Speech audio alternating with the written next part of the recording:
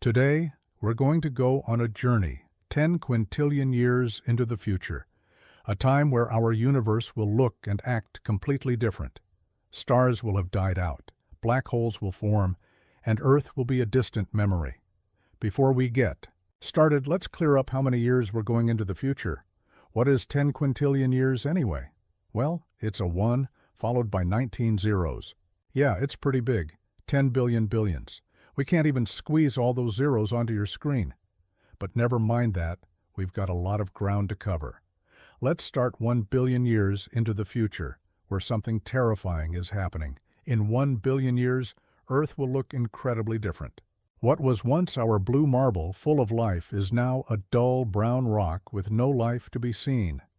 Changes to our sun have killed all life on Earth. The sun has been growing hotter and hotter, about 1 degree more every 100 million years, and the surface temperature of Earth is now 47 OC, 117 F. This increase in heat first disrupted the carbon cycle. Plants died off, then animals shortly thereafter. There might have been a little bit of life left in our oceans, but then it got hotter and the water evaporated. What was once a beautiful planet teeming with life is now a dry, dead rock. But what about us humans? Well, hopefully, we made it out of Earth and built colonies somewhere else in the galaxy before the sun decided to kill us. But you wouldn't catch us living on Mars. Even that would be too dangerous with this hotter sun. We humans would need to be living much farther away. We'd need to set up shop in other galaxies within the Milky Way. Hopefully, within 1 billion years, humans have developed an efficient system of populating habitable planets. By this time, a populated Mars would be a distant memory, but it's possible that the outer planets in our solar system, or their moons, might become habitable for us for a little while. There's also another possibility.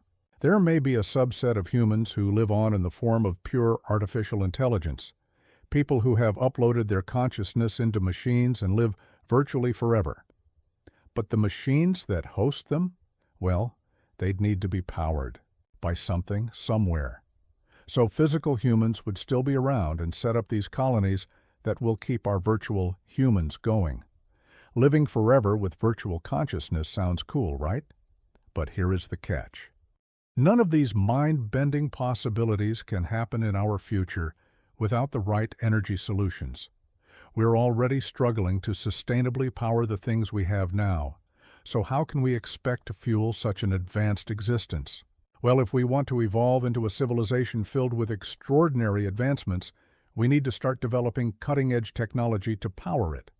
Thankfully, a publicly listed company called Hillcrest Energy Technologies is tackling that. Now, right now. They're creating innovative solutions that make energy conversion more efficient and boost the performance of electric vehicles and renewable energy systems. Take their zero-voltage switching, or ZVS, inverter, for example. It's a device that converts electricity. Let me break it down. Solar panels generate direct current DC electricity, but our buildings, homes, and power grids require alternating current AC electricity. To make energy from solar panels usable, an inverter is needed to convert DC into AC. That's where Hillcrest comes in. Their ZVS inverter is a game changer. It operates at an incredible 99.7% efficiency, reducing energy loss and offering potentially millions of dollars in additional revenue for renewable energy projects. Now you see how they're shaping tomorrow's power systems. Their tech could reduce battery pack sizes in electric vehicles by up to 15%, cutting costs by thousands of dollars per vehicle. And with potential applications in Formula E racing, data centers, and grid-connected energy systems, they're already catching the eye of major players. Click the link in the description to learn more about their technology and products. You know, it's reassuring to know that the electricity challenges we face today are being actively tackled with innovative solutions while helping the planet. If we're going to have a future filled with such extraordinary possibilities, we'll need a company like Hillcrest to help power it. But this is just the start of where our future is headed. Let's hop back in your time machine and go forward another few billion years. Time for your next stop, 10 billion years into the future. As you're flying in your time machine, you notice that the solar system looks very, very different.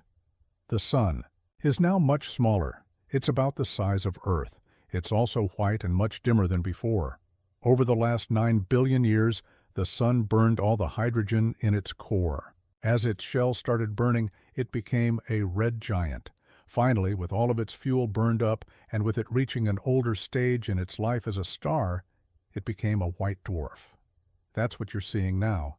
During its red giant phase, the enormous energy given off by the Sun caused its outer layers to expand, engulfing Mercury, and probably Venus too. It looks like Earth has been vaporized and is stripped down to its iron core. At this point, the Sun will cool off for billions of years before it reaches its next stage, a black dwarf. More on that in a minute. As the Sun was getting older and dying out, another big event was also happening.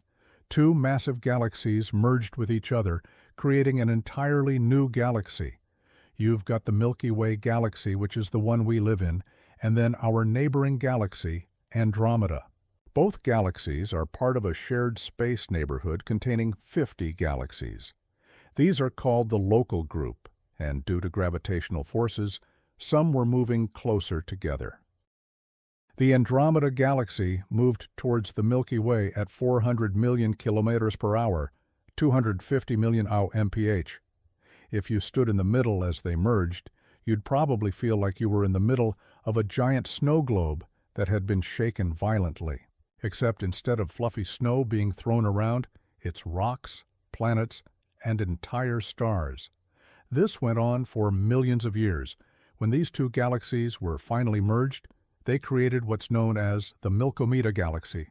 Would stars have collided during this merger? Well, you might think so, but probably not, because of the vast distances between them. They're really far apart. We're talking hundreds of billions of kilometers. But what would happen to our solar system in this merger? Well, scientists have calculated there's a 50% chance our solar system would be pushed far away from the galactic core, 3 times further away from where we are today. And there's a 12% chance our solar system would be completely ejected from this new galaxy. But by that point, we humans would no longer be living in our solar system. If we were still around, we'd have populated planets in a galaxy far away. And we'd definitely choose one that wasn't about to go through a merger.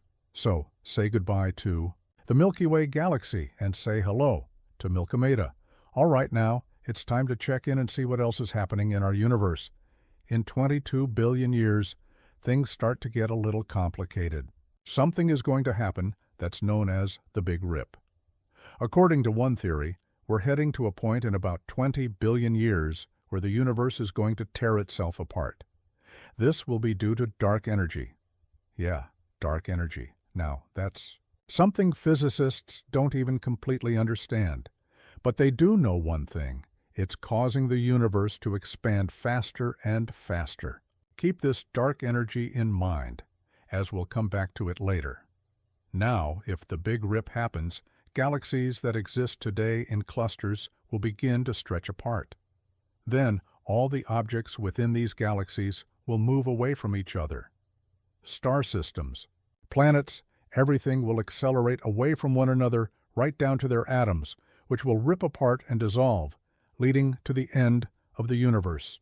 Scientists have found some evidence that we could be heading towards this demise, but it's not 100% certain. Good. I was getting a little nervous there. Okay, so for now, let's assume that our universe doesn't rip apart 20 billion years from now. But what happens next? Even though the Big Rip may not happen, that doesn't mean our universe will be safe. Over these 100 trillion years, stars all across the universe will be dying out. Let's go back for a second to the Big Bang, when the universe began to form. 150 million years after that, stars were created. Now, since the formation of that first star to where you are now, new stars have been, and still are, forming all the time. The best way to see this is if you peer into these clouds of interstellar hydrogen gas that are everywhere in space. If you look at a dense area, you can see how it collapses in on itself and leads to the formation of a star. Over the 100 trillion years, you'll notice that stars are forming in all different sizes. The basic rule is, the smaller the star, the longer it lives. Look at this star, which is just under 8% the mass of our Sun. It's just a little too small to get hydrogen fusion going, so it's a failed star, also known as a brown dwarf. And here's a bigger one, about 10 times as massive as our Sun. It burns hotter, and it's blasting through its fuel very quickly. So in about 20 million years, it'll die out. And you already saw how our Sun died after about 10 billion years. But the majority of stars you've seen are smaller than our Sun. These are red dwarfs. They're about 8% to 50% the mass of our Sun. They're a lot dimmer, but they also live longer, about 80 to 100 billion years. So during this time, you'll start to see a lot of these red dwarfs starting to die out. Then we've got the brown dwarfs. These are so dim that they're hard for you to see. They die in a mellow kind of way, getting cooler and cooler. As they cool, their temperature will drop to 2500 OC, which is cooler than most stars.